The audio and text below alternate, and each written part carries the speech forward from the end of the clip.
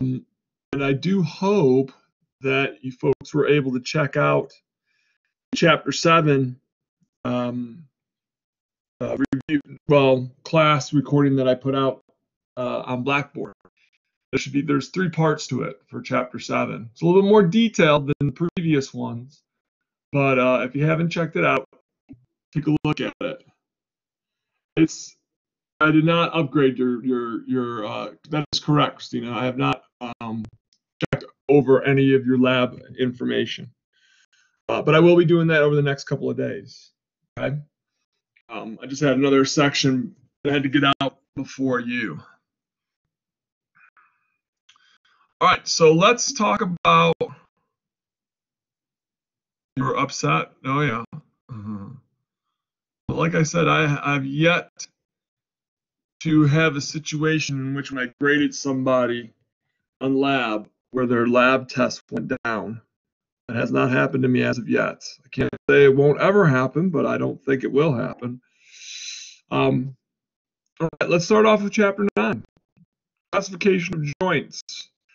First, let's describe a joint, just so you have a pretty decent idea, and most of you do, just from common sense, that it's a place where some bones connect to one another and where there's movement occurring. All right, so the definition of your textbook is it's a place of contact between bones. All right, and it can be between two or more bones. It could also be between bones and cartilage. Right, some of the joints that we're going to be looking into, we're going to see cartilage involved in our articulation.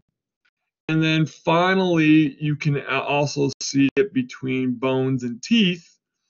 And that's a relatively unique joint, especially when we're dealing with those of you that might be going into dental hygiene or dental assistance or even dentistry will become familiar with. Okay? So when we're studying joints, that field of study is called arthrology. And if there's an actual issue with a joint, okay, a pathology involved, then we call that an arthropathy. So degeneration in a joint can be an arthropathy. So when we're talking about joints, we classify our joints 2 ways, okay? Classify them by structure. And when we talk about structure, we're talking about the anatomy, okay? And then when we're talking about, all right, function, because that's the other way that we classify joints, we're talking about the physiology. Okay? Physiology. I'm not even going to write out the whole thing because this is taking me forever. Okay? So anatomy and physiology are how we're going to classify our joints, or structure and function. So let's start off with how we classify the joints structurally. All right, there's 3 classifications: fibrous, cartilaginous, and synovial. Okay, so when we're first dealing with fibrous joints, all right, we're going to be dealing with fibrous tissue, specifically dense connective tissue. These types of joints are going to be attached or connected or held together by dense connective tissue. Cartilaginous joint, all right, we're going to see the bones are going to be connected by cartilage. And then finally, synovial joints, all right, these are the most common type of joint in the body. All right, these types of joints are going to have a capsule, all right, that will surround the joint. There'll be fluid inside the capsule, and not only that, part of that capsule will be made by ligaments. So those bones are held together by the ligaments, also a joint capsule. Inside that capsule, right, in that joint space, we'll have some fluid in there. So those are the 3 structural classes for joints. The 3 functional classes are going to be synarthroses, amphiarthroses, and diarthroses. Okay? And this has to do with motion and mobility. So when we're talking about a synarthrosis, right, these joints are immobile. They don't move. Okay? And mainly, It's because of the tissues and the shape of the joints, right? But those include fibrous and cartilaginous joints from the previous page there when we're talking about synarthroses. The next type of joint classification, we're talking about functional classes, are amphiarthroses. And these joints have just a little bit of mobility, right? Slightly mobile, right? And these joints will also be fibrous or cartilaginous. Then our final classification functionally are diarthroses. These are our freely movable or mobile joints. And all of our synovial joints fit into this classification. Okay, so all the joints that have ligaments that are holding them together, okay, and a capsule that's fluid filled, those synovial joints will be freely movable or freely mobile joints, otherwise known as diarthroses. All right. So when we're talking about joints, we can't help but talk about movement. Okay? So there's varying ranges of motion or varying degrees, right, of movement in joints. Okay? So it's going to range from absolutely no movement, right, all the way to what we can classify as extensive, right? So either no movement all the way to extensive movement. And really what determines the amount of mobility in a joint is the actual structural classification, the anatomy of a joint. In other words, the anatomy of a joint is what is going to determine its mobility and stability. Because there's a special relationship between mobility and stability. That special relationship is what we call an inverse relationship. What that means is the more mobile a joint is, the less stable it is. The more movement you have in a joint, right, the less stability you have at the joint, and vice versa. Usually joints that are very, very stable, right, are not mobile. Okay, so we call that an inverse relationship. So this third bullet point here is very important for you to know. All right, star it. You'll see a test question on it. Inverse relationship or trade-off between mobility and stability. We see that in the suture joints of the skull. Okay, they're very stable joints because there's hardly any mobility there. Right, but when we look at the glenohumeral joint, your shoulder joint, where your upper extremity attaches to the scapula there, right, that joint has lots of mobility there. But unfortunately, it's not a very stable joint. Okay, so it's more prone to dislocation. Very highly unlikely that you would be able to locate a skull suture joint. All right, so let's now start talking about some of the different types of joints that we're going to come in contact with. We're going to start off with the fibrous joints here. Okay. So when you hear fibrous, I want you to start to think of fibrous tissue, and that's going to be our dense regular connective tissue. Well, we're familiar with dense regular connective tissue back from chapter 5 because we see dense regular connective tissue in tendons and ligaments, and those tissues are very strong. Okay, they can add stability to structures. Right. So in these types of joints, we will not see a joint cavity. So where the bones articulate or connect to one another, there won't be any space inside there. Right? So fibrous joints either don't move at all, okay, or they move just a tiny bit. Just a tiny bit. All right, so we have three types. Amphoses, and for those of you that are going into dental hygiene or dental anything, you'll need to become familiar with this type of joint. Okay, you have amphoses, sutures, which we saw when we were talking about the different sutures of the different sutures in the skull, and then syndesmoses. And we saw that when we were doing the skeleton, when we were talking about the forearm and the leg. All right, cartilaginous joints. There's, in this situation, if you look at the word cartilaginous, it contains cartilage. So we're going to involve cartilage in this joint somehow. And remember, there's 3 types of cartilage, but we're going to only involve 2. We're either going to have hyaline cartilage or fibrocartilage. All right, same type of scenario. All right, there is no joint cavity in cartilaginous joints. Fibrous joints, cartilaginous joints do not have a joint cavity. So they too can either be immobile or just slightly mobile. Okay? And so there's 2 types when we're dealing with cartilaginous joints. Our synchondroses and our symphyses. We'll go over examples of those. Then finally, we got our synovial joints. These joints, all right, have a joint cavity. All right, these are the most common type of joint that are in our body. There are diarthroses, which means they're freely movable. All right, so they'll have that capsule that surrounds the joint, therefore have a joint cavity. And inside that joint cavity, we'll have synovial fluid present.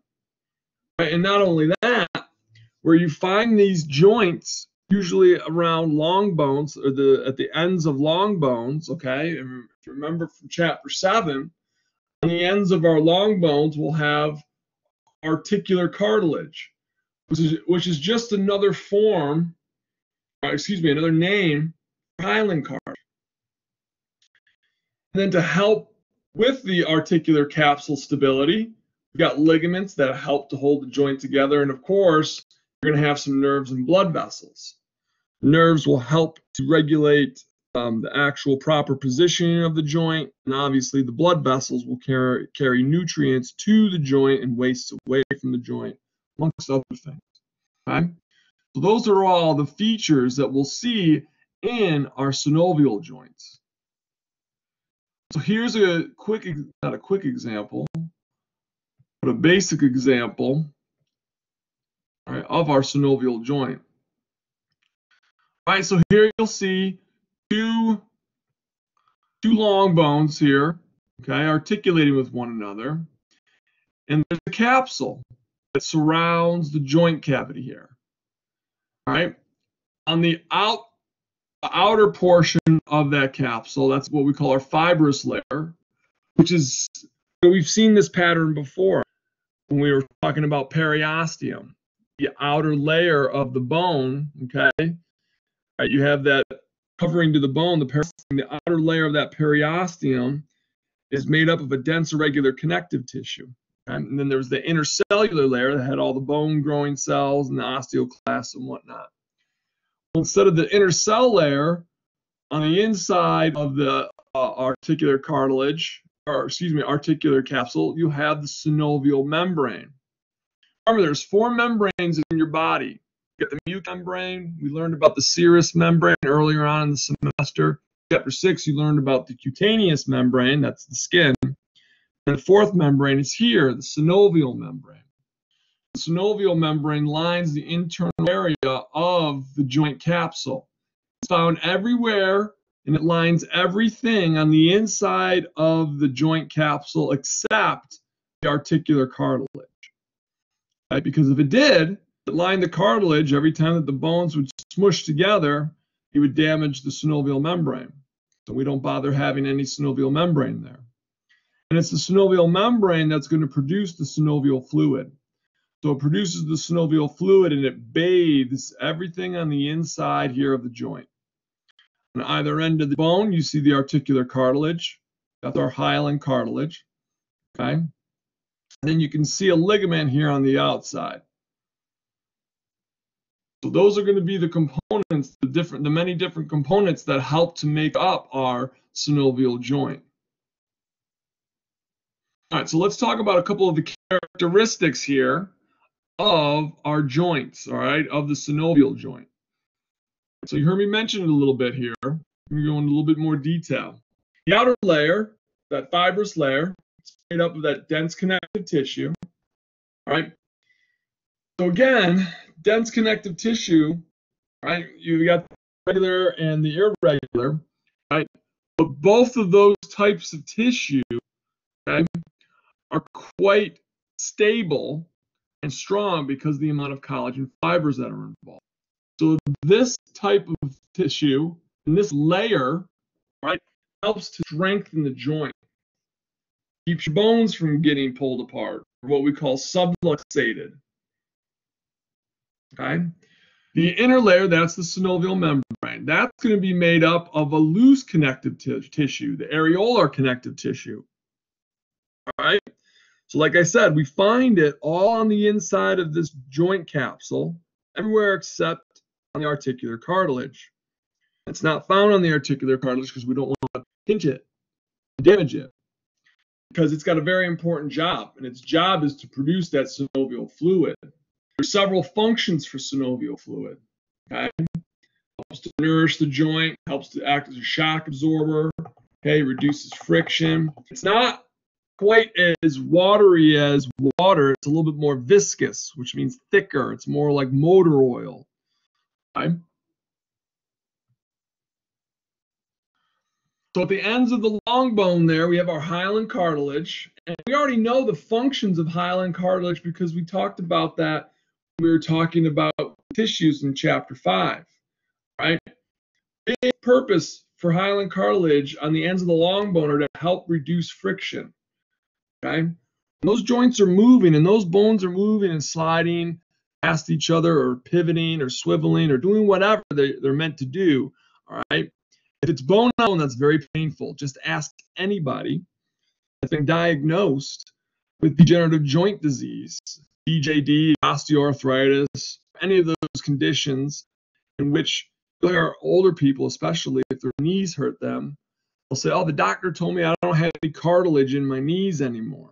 Right? So they've essentially worn away, okay, most of that cartilage there, and the bones are now starting to grind on one another. That's not good. That's painful. Okay? So they reduce the friction. They also act as a shock absorber. Okay? And they protect the ends of the bone there. Okay? So you don't have to have bones grinding on one another. Now remember when we were learning about the different types of cartilage, and I told you that our hyaline cartilage, right, elastic cartilage, both have a perichondrium. All right? Fibrocartilage was the only one that didn't have a perichondrium. Well, in this course, you're going to find out that there's always exceptions to the rule, and this is one of those exceptions. The articular cartilage, right, which is found in your joint, is not going to have a perichondrium. Okay? No perichondrium. That's a good true-false question right there. Okay? But the mature cartilage in our body is going to be avascular. Right? So let me repeat myself. Mature cartilage. So that means there's no blood supply, right, directly coming to this cartilage. It has to get its nutrients from synovial fluid. Right? And the best way for it to get the nutrients from the synovial fluid is from the process, right, of diffusion. And what can maximize diffusion is movement. Okay? So the more mobile a joint is and the activity levels, if someone just lies around and doesn't move those joints, then they're not going to have very good diffusion for that cartilage. The people that are somewhat active, right, get up, walk around, go for walks, whatever, go to the grocery store, go to Walmart, whatever. When you're walking, right, that compression and that movement of those bones moving past one another on that cartilage helps to stimulate diffusion. Okay. All right. The next component of a synovial joint is the cavity itself, the joint cavity. That's that space that we're going to find in between the bones there. All right. And this is that space that is lined by the synovial membrane. Remember what I said, everywhere except the articular cartilage. And that synovial membrane secretes, right, the synovial fluid. Okay. So the synovial fluid is thicker than water, it's more viscous, right? And it's going to lubricate, all right, the articular cartilage. It's going to provide nourishment and waste removal from the articular cartilage's cells, the chondrocytes, and it also acts as a shock absorber. Okay? Synovial fluid, I would say, is pretty important. We need that. We need to maximize the amount of fluid that's being produced, okay, because of all of the roles that it plays. It's a pretty good system. It just needs to be kept in place. Let's talk about some of the synovial joints, our classification here. All right, and this is for synovial joints. These are all the different types of movement that we're going to see within these joints, okay? So we base it upon the type of movement that occurs.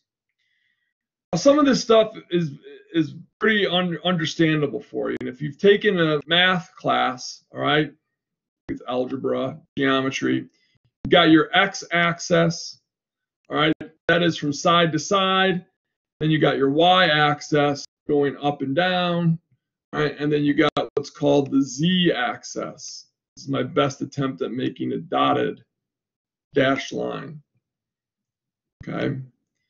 And the z-axis is the plane of movement that is coming out from the computer, okay? So that's what that diagram is showing you, all right? X-axis is left to right or right to left. Y-axis is up and down or down or up. And the Z-axis is coming straight out at us, okay? Or into the computer screen, okay? So when we're talking about a uniaxial joint, it's only going to move around one plane or axis. All right, so we're talking about a plane. That means it'll only move through, remember the planes back from the first chapter? Coronal plane, mid-sagittal plane, all right? The transverse plane, it'll either move through just one of those planes or any of these three axes that I just showed you. It'll only move through the x-axis, right? Or the y-axis or z-axis, okay? I'm sure from the rest of these you can figure out, right? If it's biaxial, it'll do planes, okay? Or two axes. Then multi-axial, okay? That's going to be through all the planes. I shouldn't say all the planes. It could be multiple planes, but multiple axes, okay? So there'd be X, Y, Z. So I'll show you some, this here, you just kind of want to be familiar with and how it's going to affect movement in these joints here. So I'm going to get into more of the specifics here, all right, as the slideshow goes on. So when we're talking about, all right, the joint surfaces of joints, right, that is going to be the way these joints are shaped. The surfaces of those parts of the bones that are articulating with one another are going to dictate and determine the type of movement that occurs in these joints, okay? So our list here that you're seeing on this slide, right, at the top of the list, that is going to be the least mobile, right, type of movement. At the bottom is going to be the most mobile. So as we go down the list here, we will increase mobility, right? So as we go from the top of the page down to the bottom, we'll become more mobile, all right? But remember, consequently, as we do that, okay, we are going to then see that the joint itself will become less stable. Because remember, mobility and stability, there's going to be a test question on that, are inverse, right? They have an inverse relationship. Okay, so as we go down the list, we see the joints become more mobile, but unfortunately they become less stable. It's an important concept to keep in mind. All right, so a plane joint, simple. All right, the surfaces of the joint are flat. Okay, they will have the least amount of mobility that's going to occur. Right, we refer to these joints as uniaxial joints. They're pretty much, all right, limited to a gliding movement. So we'll see those plane joints, those uniaxial movement joints, in your carpal bones and in your tarsal bones of your foot. Okay, they just glide past one another. Okay, their surfaces rub against one another, just like that. And the next type is the hinge joint. That one is easy. Okay, again, it is uniaxial. Think of your elbow joint. Okay, you're flexing and extending your arm. Right, if you grab a drink and you start to bend your elbow as you bring that cup closer to your mouth. All right, at your elbow, it's a hinge, just like your door.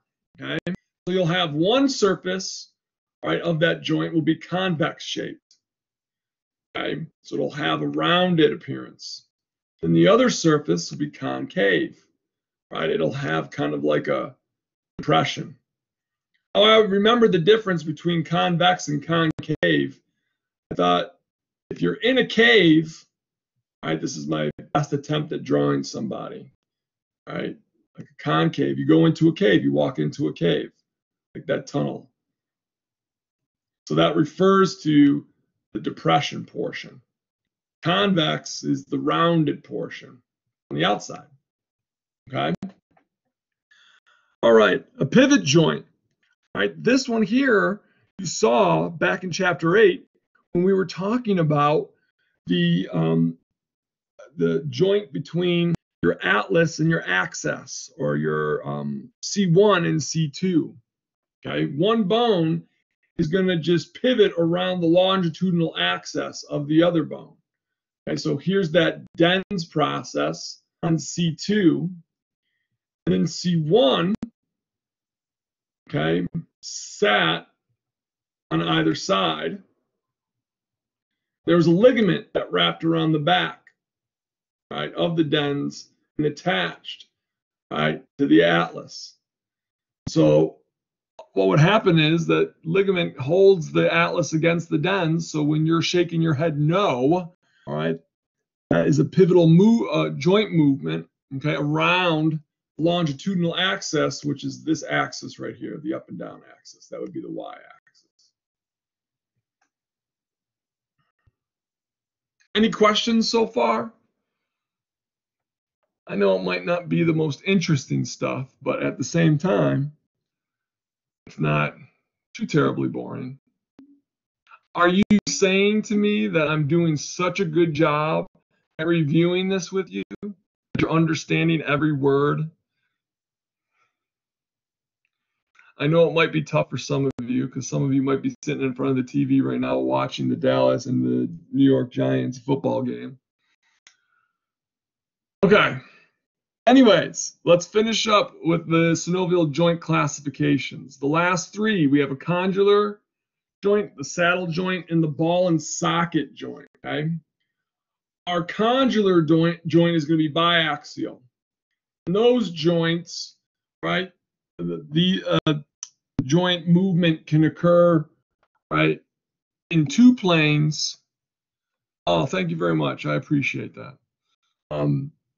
The joint movement can occur between two planes or around two axes. All right, we'll look at that later on. And then we have our saddle joint. This is the joint that we see in your thumb, okay? The joint in your thumb, at the base of your thumb, right, where we'll have a convex, right, and a concave surface resembling, remember the sella turcica that we saw in the sphenoid bone, the Turkish saddle? All right, it will give I won't even attempt to try to draw it, right, but it gives a saddle shape to that joint. That provides a biaxial amount of movement going on. And then finally, the ball and socket joint. That joint, okay, is the most mobile joint. Okay, it's multi-axial.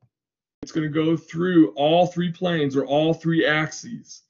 All right, so we'll have our socket, our cup, okay, here, and then we'll just have this ball-like structure that'll sit inside, like the head of the femur, okay, or the head of the humerus. That's supposed to be the femur. Not bad. How the head of the femur sits inside the acetabulum of the os coxa, and also how the head of the humerus sits inside the glenoid fossa of the scapula. Okay, these ball and socket joints are very mobile, and they can move around quite nicely. We like those. Okay, so let's discuss some of these motions that we see here. Right, you heard me talking about the gliding motion.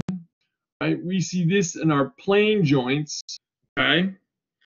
So the gliding motion, basically, we're going to see the articulating surfaces slide either back and forth on one another or side to side. This is the one I was telling you about that you'll see in your wrist, okay? As you're bending your wrist back and forth, right? That'll be a gliding movement, right? If you do what's called radial deviation or ulnar deviation, that's just moving your hand from side to side. Right, you'll get this gliding motion. It's limited, all right, but it provides that movement through a gliding kind of back and forth or side to side. Right, so we'll see that in the carpals of the tarsal bones. So in your wrist or down on your the bones of your foot. All right, let's talk about the next type of motion. That's called angular motion. There's several different specific types, and we're going to go through those. Okay, this is where things kind of get a little bit interesting for people because it helps them, all right, understand and learn, right, some of the definitions of some of these words here that they may have heard of, but they just didn't know what that word meant. Okay, so when we're talking about angular motion, going back to geometry, all right, we're going to deal with angles. And if you remember this symbol right here, that represents the symbol for an angle. Okay, so when we're discussing angular motion, we're talking about the angle between the two bones, all right, that make up the joint itself. Okay, so what's going to happen is either that angle will become smaller or it may become bigger. Okay, so it's either going to increase or decrease the angle between the two bones that we're going to be discussing that make up that joint. So the specific types are flexion and extension, and we have hyperextension, and we have lateral flexion, abduction, and adduction, and then circumduction. So let's start off with flexion. Okay? Flexion we see through the anterior and posterior plane, meaning front to back. Okay?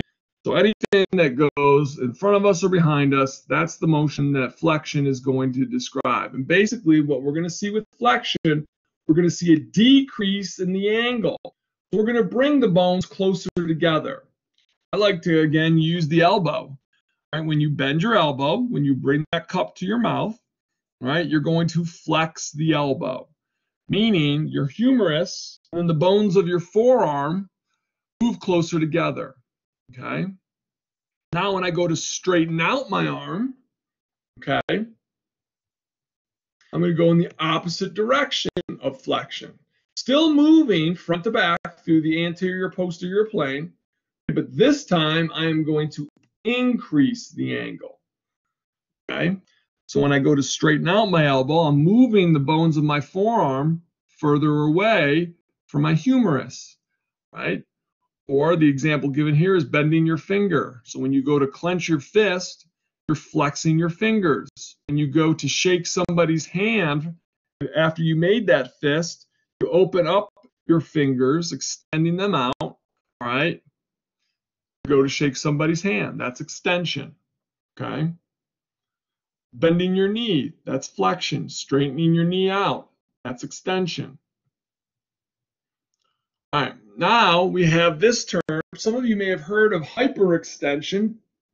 There's a layman's term for hyperextension. You might hear an athlete hyperextending their knee during a sports competition. All right, but the anatomical term for hyperextension is extending the joint beyond 180 degrees. In case you're not sure, 180 degrees is looking like this. Here's the joint right here in the middle. All right, now for the most part, when you straighten your arm all the way out, that should be close to 180 degrees. But some people have this ability. They might have looser ligaments, for example. They just might be naturally more flexible, but they can straighten their elbow past 180 degrees. Younger people are able to do that a little bit more, like little kids. There's some folks that can do that with their knees if they're standing up. When they go to straighten their legs, they'll go past 180 degrees. Okay? The example that the book likes to use is looking up towards the ceiling when you're standing. Right? That is when you just cock your head as far back as you can. Okay? That is considered hyperextension. All right, lateral flexion.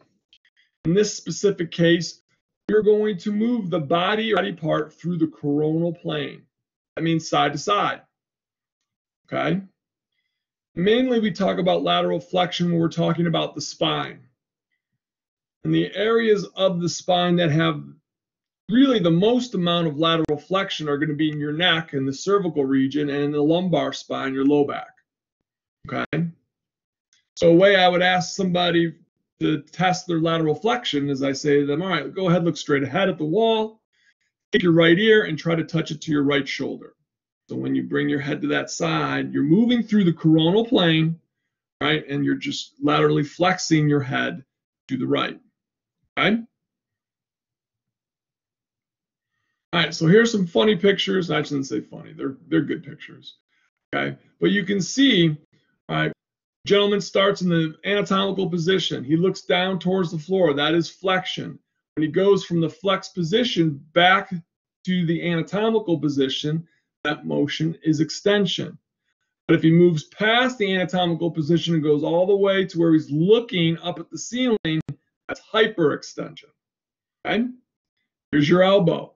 Flexing your elbow or bending your elbow, that's flexion. You go to straighten it all the way out, that's extension. Okay? For your hand, when your wrist is straight and you go to bend your wrist, that's flexion. When you go back to that neutral position, that's extension. If you take it past that neutral position all the way back, that's hyperextension. Right, we already talked about this. Then here's your lateral flexion. Right? You ask this person, please lean to your left as far as you can. They're laterally flexing the lumbar spine. And this is all with angular motion, okay?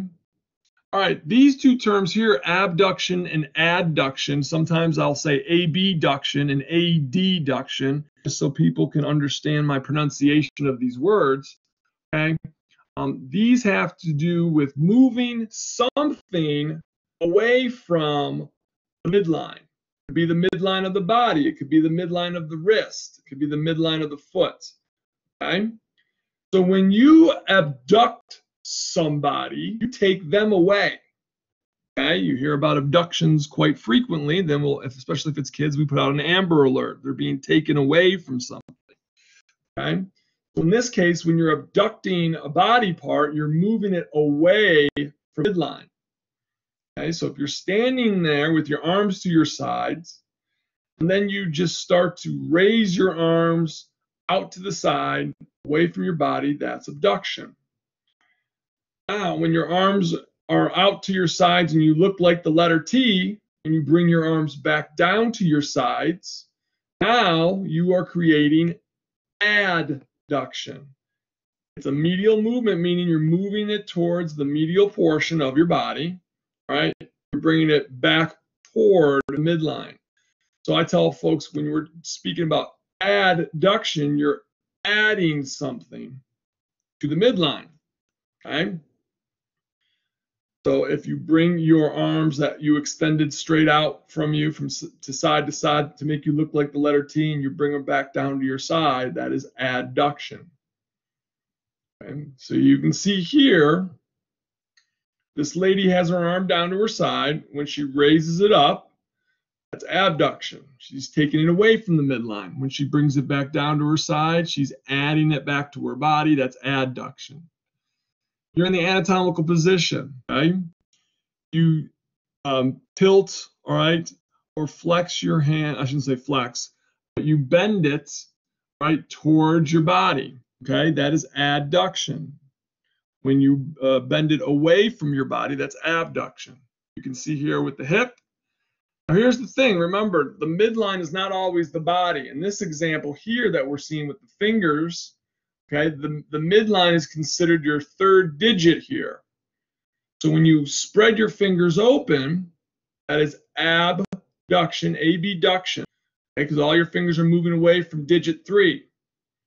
But when you bring them all back, okay, pull your fingers back together, and you're adding them to digit 3. That's adduction. All right, then finally, the last part of angular motion is circumduction. And you can see here in these examples, this person's doing arm circles. I remember having to do that in gym class back when I was in school in PE. Coach would say, all right, warm up. So we'd start doing arm circles. So the proximal end is like the pivot point, all right? It didn't move too much, but the distal end of our arms, when we did the arm circles, would make a nice cone appearance here, okay? So the distal portion is the part that's making the circular motion.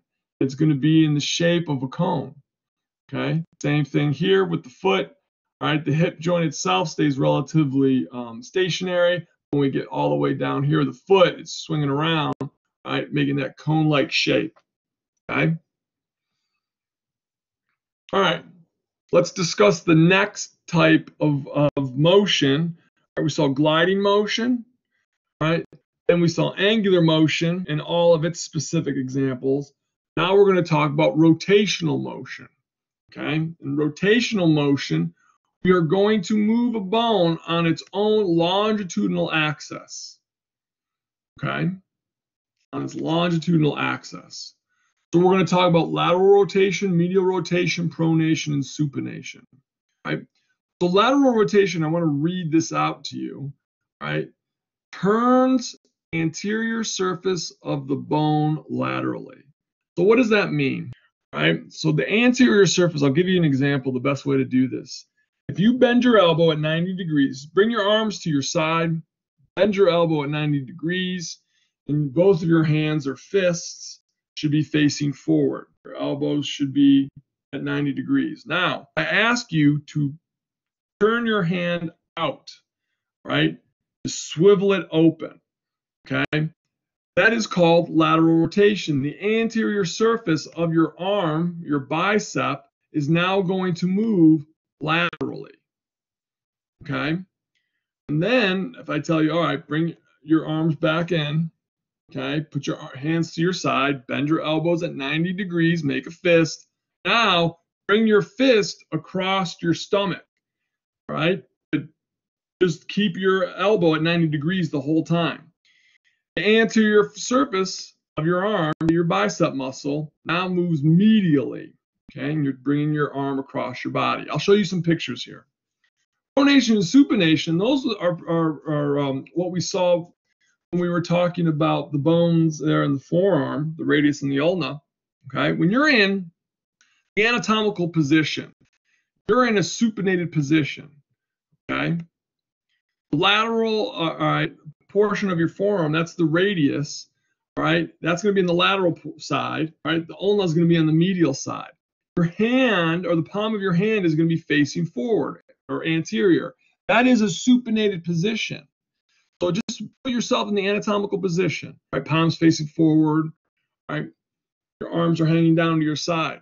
Now, all I'm going to say is turn your hands so your palms are facing backwards, right? And what you do is you turn your hands facing backwards, right?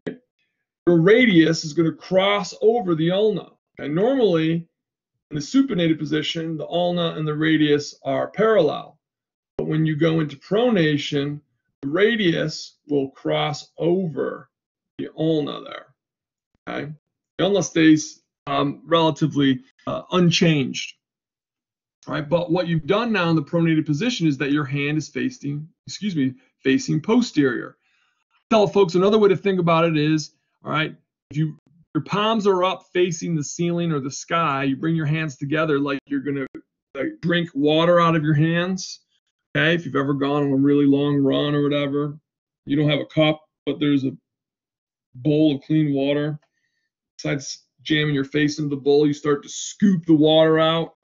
All right, somebody explained it to me once. They like to think of it as soup. If I'm gonna eat soup out of my hand, and I hope it's not hot soup, all right, you're gonna cup your hands together with the palms up. Okay, so that's soup, supination. Then when I turn my palms down to the floor in that position, that's pronation. All right. So here you can see, all right, these rotational movements. You ask the lady here to turn her head from side to side. C1 will rotate on top of C2 right, in that longitudinal axis up and down. All right, here's that lateral rotation. So your elbow's bent at 90 degrees. You swing the hand out. Right, the anterior surface here, the bicep, now faces laterally. That's lateral rotation. I say, all right, bring your hand across your belly. All right, now you swivel the whole thing inwards. The anterior surface here of your bicep is now facing medially.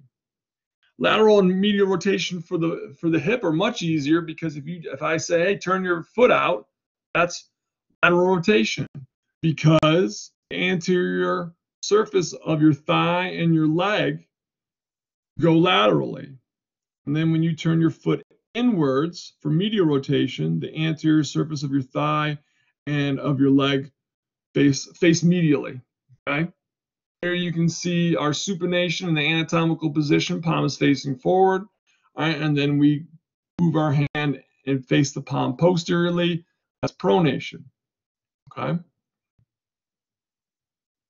All right, we have a couple special movements that are involved here. Okay. So elevation and depression, these apply to the mandible, they apply to the scapula. Okay, so when you depress the mandible, you are going to move your jaw inferiorly. You're going to open your mouth. When you close your mouth, all right, you are going to move the mandible superiorly. Okay, when you're chewing food, okay, that's elevation. Right. Same thing with your shoulders, right? If you raise both of your shoulders, like saying, I don't know, you kind of shrug your shoulders upwards. When you raise both your shoulders, that's elevation. And then when you relax them and drop them back down, that's depression. So these are special movements. They don't fit those other categories, so they're special. All right, so here you can see this gentleman is shrugging his shoulders upwards. That's elevation. When he relaxes them, they drop down. That's depression. All right, dorsiflexion and plantar flexion. Both of these are specific to the ankle joint. Okay. So the best way that I can describe it, you can see here in the picture, plantar flexion. This person's coming up on their toes, all right, like a ballerina. But also, when people go and run, if they're playing basketball and they're going to go plant their foot and jump, do a layup or dunk the ball, they have to plant, right, their toes on the ground and then push off, right? Whereas dorsiflexion, I describe it to people as put your foot flat on the floor and then try to bring your toes up towards the ceiling. Point your toes up towards the ceiling. The book describes it as digging in your heels, right? But basically, you're just going to move the top of your foot up towards bringing the top of your foot closer to your shin, right? That's dorsiflexion and plantar flexion. And you have eversion and inversion. Inversion is when you turn the sole of your foot inwards.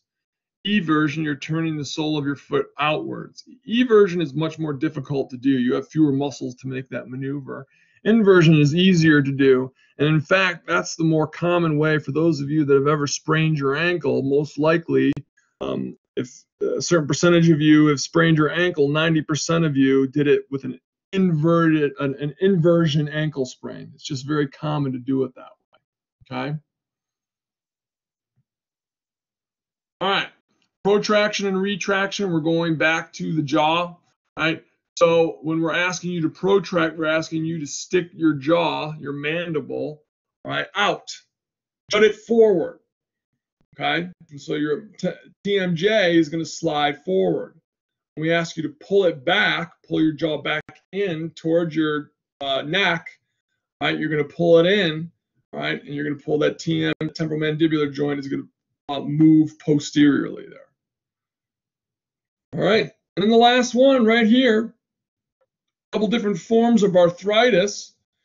Right? It's good to know all of these. First of all, you need to know what arthritis is. You've heard it probably quite a bit. Okay. Arthritis is a category that we give to joints that are inflammatory, which means swelling's involved, right? Or degeneration is occurring. Okay, so a group of inflammatory or degenerative diseases of the joints. Okay, so those symptoms will include swelling, pain, and stiffness. Well, here's the thing.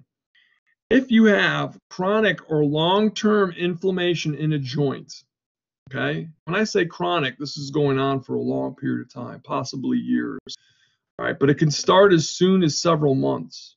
If it's left alone for years and years and years, there's studies out there that show that chronic inflammation, chronic swelling will cause degeneration, joint damage, okay? And when that happens, right, swelling, right, will cause pain, right?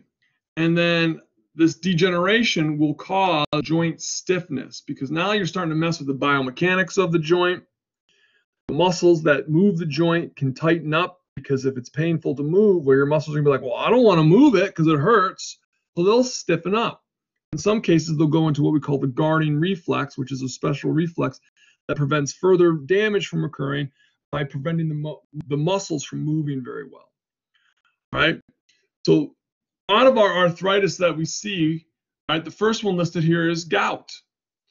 For those of you that have ever witnessed gout, or for those of you that have gout, you know what I'm talking about, okay? We'll usually see this in men, all right? But usually either my age or older, right?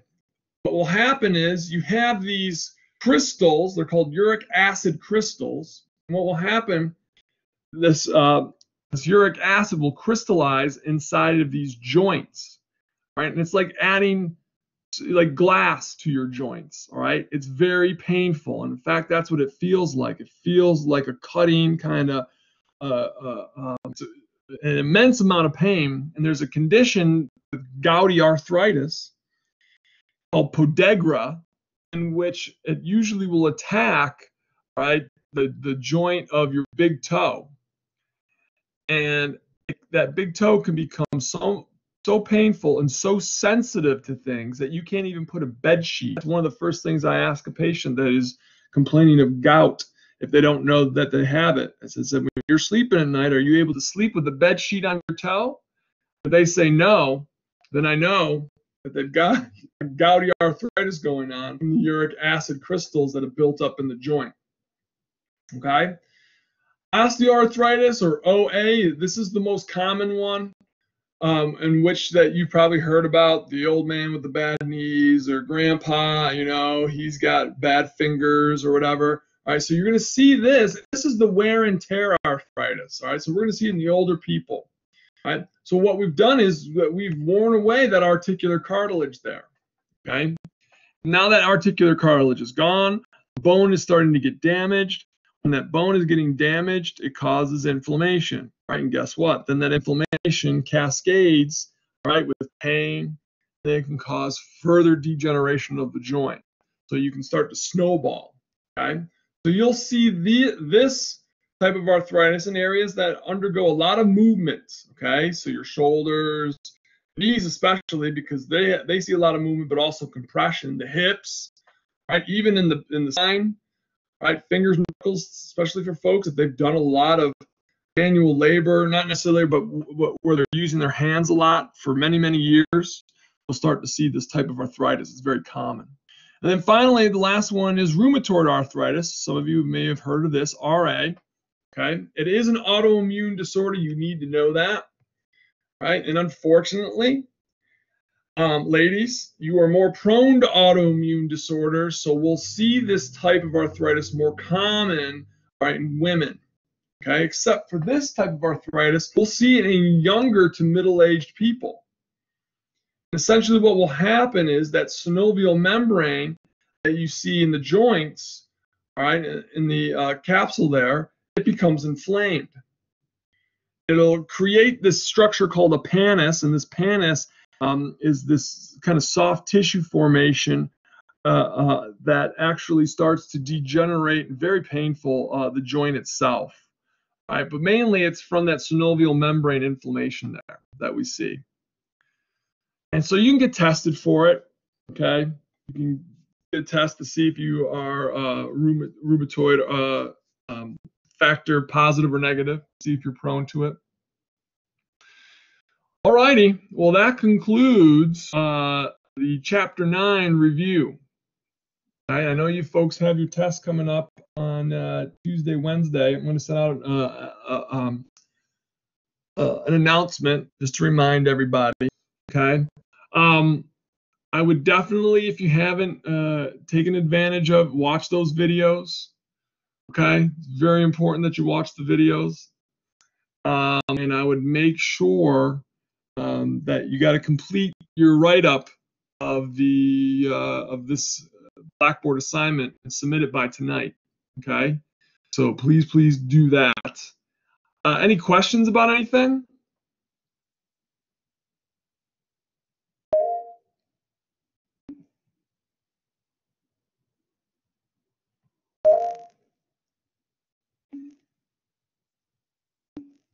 No? Okay. Good. Well, I'm glad. I'm glad it was helpful for you. I would say, keep up with those notes. All right. And make sure that if you do have questions, email me, text me, or not text me, but email me. Keep my phone nearby. I'm usually pretty good about checking it. In regards to a degenerative joint condition, once degeneration has begun and cartilage has been destroyed. Oh, darn it. Hold on one second.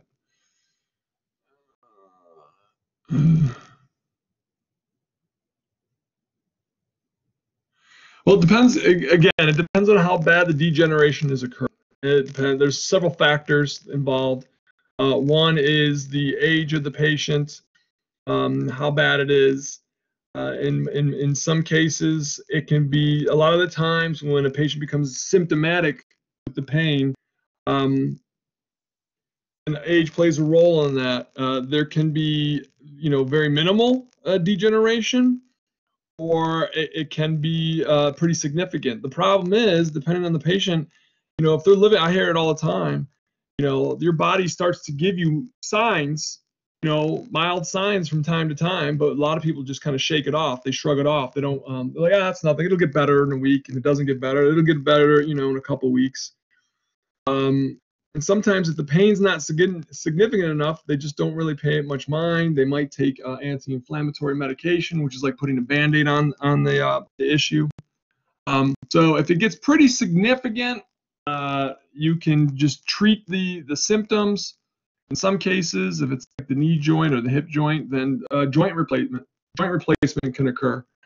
But if it's pretty early on and it's not too significant, you can treat it, try to restore the normal biomechanics. PT is great. Manipulation, making sure that the joint is mobile and undergoing the proper biomechanics. But yeah, there's a couple different ways to do it. It just really depends on the prognosis, how severe the condition is. That's a good question. Any other questions from you folks?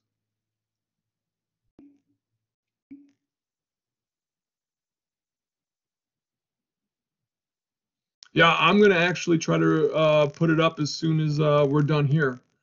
All right, usually it takes a couple minutes for the server to download it, so I can put it on the on Blackboard for you. But yeah, good. I'm glad the supplements do help. All righty, folks. Well, if there's no other questions, y'all have a good night. Keep studying hard, and I will start to put out Chapter 12, the nervous system, during the week. Keep an eye out for Quizlets and those videos, those review sessions. All right, folks, I'm going to take off. Have a wonderful evening.